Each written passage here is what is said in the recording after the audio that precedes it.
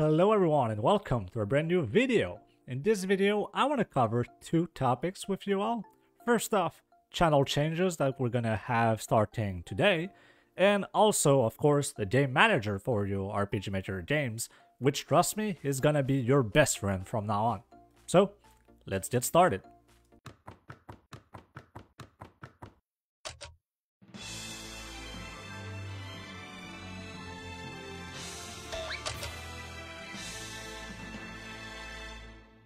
Alright, so let's start with the channel changes that we're gonna apply starting today. First off, and I'm probably sure that a lot of you saw this coming, but I'm still gonna say it anyway, we're finally out of the basic content. That means that if you've followed every single of my videos thus far, we are finally done explaining every single basic mechanics on how RPG Maker tools operates and the basic core on how implementing RPG using RPG Maker tools, whether it is MZ, MV, VX8, VX 2003, whatever it is that you're using. If you saw every single of my tutorials, you are now able to create a basic RPG with all this knowledge, which is awesome. But it also means that starting off today, we are going to review a lot more advanced tutorials, which are gonna cover puzzles, traps, game mechanics, minigames, voice acting, creating your own assets, parallax mapping, plugins, design principles. We are gonna see it all on this channel. So I had a lot of good stuff in line waiting for you all, and I cannot wait to share it with you all. Also, I'd like to give a special shout out. Starting off today when I'm recording this video, we have finally breached the 51st subscribers on this channel, and I couldn't tell you how much I appreciate it. So if you're one of them and you're currently watching this video, I wanted to tell thank you so much for subscribing. You are awesome. And if you haven't subscribed yet to the channel, I highly recommend that you do so because you do not want to miss what is coming next. Alright, so enough with the chit chat, and let's get down with today's tutorial and what I wanted to show and explain to you, which is now going to be your new best friend, the game manager. Alright, so it's not a long principle to grasp or anything like that, but it's just something that you will want to implement inside your game, and honestly, you will need to do so if you intend to follow every single tutorials that are coming next, because that is something that I'm gonna use fairly often. And so in order to make your life easier, I highly recommend you that you do exactly what I'm about to do here and I'm about to show you. First off, we're not gonna need the music manager and the cheat code, everything from my past tutorials, so I'm just gonna delete those. And we're gonna start with a clean slate. What we're gonna do is that your first common event is gonna be called Game Manager. Now the trigger is gonna be parallel, and the switch is gonna be is the game started. That means that this thing is gonna run all the time as soon as your players starts a new game. And it needs to stay that way. So whatever it is the way that you intend to create or start your RPG, make sure that this switch is the first thing you turn on. Because the game manager, what its main role is gonna be, is to make your life so much easier by providing you information in real time that you will need to implement a lot of mechanics. And we're gonna probably reiterate on the game manager as time goes on, but for today we're simply gonna implement a couple of variables that we're gonna use in the incoming videos, and most likely in future tutorials we'll get back to the game manager to add more and more contents in it.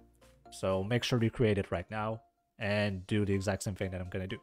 Now the first thing really that we want to capture is the position of the hero or the player, whatever you want to call it. I always call it hero X, and what this variable contains is inside the game data, character player map X position. So that means that whatever is the X position on the map of your hero is going to be stored inside a variable every single frames. So you will know always what is the X position of your hero. And of course, we're gonna do the same for hero Y. So we'll know exactly where our player is standing at all times. And trust me, this is probably the most useful variables you will ever create. Now, another thing that we're gonna do is use the get location information. Now, back in RPG Maker MV, what I used to do was to get the region ID that my hero was standing on using the variable hero x and hero y that we just created. But we don't have to do this anymore because RPG Maker MZ has a new little tool which allows us to directly ask him for the region ID where our hero is standing on. So we're just gonna create a new variable which is we're gonna call hero region ID, and it's going to store the region ID that the player is currently standing on, if any. And once again, that's gonna be used for future mechanics we're gonna implement. Next in line, something that you need to do, and trust me, it's gonna be useful, the map size in X value and the map size in Y value. You could also like call it width and height if you want, so the map width. Whoops, god damn it. And the map height. And now some of you are gonna say, but there's no game data that allows you to store that information. Right, there's not. That's why we're gonna use our first script. And I know exactly what you're gonna say. Wait, script. That's too complicated for me. I don't understand that stuff. But you probably didn't say the word stuff. Don't stress it. It's super easy to capture the game data for the map width and the current map height that your hero are standing on. And I'm gonna show it to you right now. It's super simple. The only thing you need to keep in mind is that whenever you use script, it is case sensitive. That means that if, for instance, I write something like this, and you write it this way, using a capital D instead of a lowercase d, it is not going to work. So be super careful about what I'm going to show you, and make sure that your lower cases are the exact lower cases I have, and your upper cases are the exact same as well. So, in order to get the width of a map, you're gonna use $, data, all lower cases, capital M, AP for map, dot, width, all lowercase. That's it. So what it's gonna do is that this variable is gonna capture the width of every single maps you are standing in.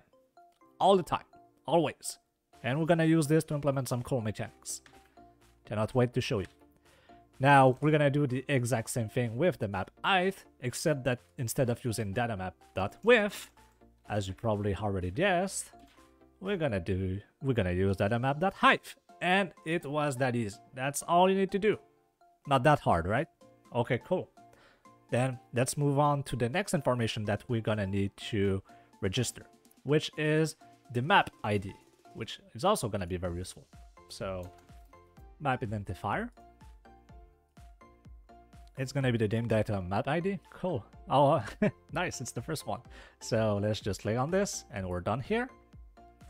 We're also gonna need to cover the hero's direction. And the hero's direction is basically is facing left, right, top, or bottom. So let's just create a new one. Hero direction. Apply. Okay. And the game data, once again, character player direction. There we go. And finally, the last one, which is sometimes useful to have because of how you want to implement conditions, is the gold party variable. So gold party, game data, other, gold, there we go. And that's it for today. Alright, except that it's not exactly it yet. What we're also gonna do is that since there's gonna have a lot of stuff like this inside our game manager, and trust me, like it's gonna be like paragraphs long, something that we need to do right now for ourselves in the future in order for it to be a lot easier to make modifications without looking for some stuff for hours, is using comments. So hero information like this, so that it's green, it's neat, it's easy to spot. So everything related to the arrow is gonna be right here. So, and we're also gonna use a new comment, which is also gonna be, probably already guessed it, the map information. So what we're gonna do is select this, Alt Control to select, Alt Shift to select all three of those. Then Control X, Control V, we're gonna paste this there. And we're gonna have the arrow information. And for now, we're gonna have a new section, which is gonna be misc information, because that is everything that has not enough information to put it inside a section, which in this case is only the gold party variable, which contains the amount of gold. If you want, you can put it inside the arrow information or have the section called group information or whatever. It's really up to you how you want to organize your game manager so that you can easily find informations and easily iterate or modify anything, but just make it so that it's easy on yourself. You don't have to do exactly the way that I do it, but this is how I like to sort my code with the game manager, but the way that you want to do it is entirely up to you. So that's it. That's it for the games manager for today. It's that simple. Make sure to save so you don't lose anything. But what it's going to do is that it's going to give you a whole bunch of information that is easily accessible through variables that you've created. And those variables will also be inside your first page, or at least your first 2 pages of variables, so that you can easily access them. And the reason why you want this way is because you're going to use them probably a lot starting from now. Specifically everything related to the arrow. So arrow X, Y, region ID, and arrow's direction. We're gonna use this quite often. Alright, that's it for today's video on the game manager.